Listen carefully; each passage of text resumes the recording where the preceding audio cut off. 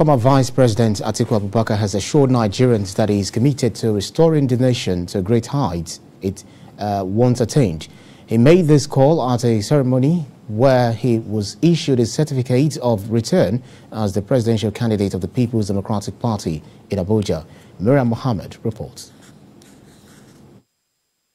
Since losing the 2015 presidential elections, the People's Democratic Party has been in opposition, constantly heckling ruling party All Progressive Congress.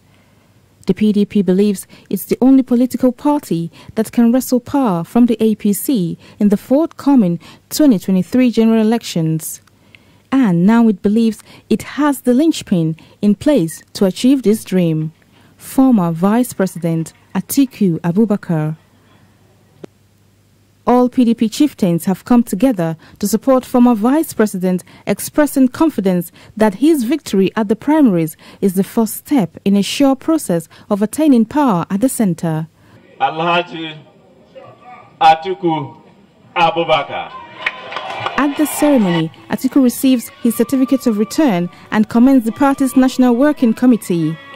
He urged members of the party to work together to win the 2023 presidency. He also disclosed his commitment to rebuilding the nation's economy and restoring security. What just happened is a contest within a family to decide how to put our best foot forward. The main contest is the one to win the presidency of our country for our party. And it requires the entire PDP family and other supporters and sympathizers. We must pull everyone together. Nobody should be excluded, I beg of you. While Atiku is celebrating victory, some concerned members of the party were not happy that the National Working Committee failed to abide by the party's constitution.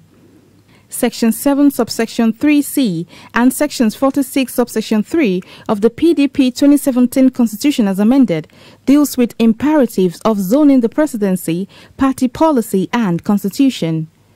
The group is calling for the resignation of the national chairman and national secretary. The party constitution in section 7 subsection 3 has stated it clearly. The North cannot have the president's flag bearer and also have the national chairman.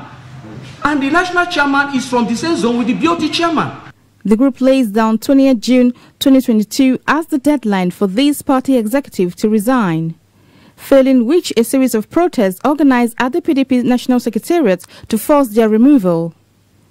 Miriam Mohammed, TVC News, Abuja.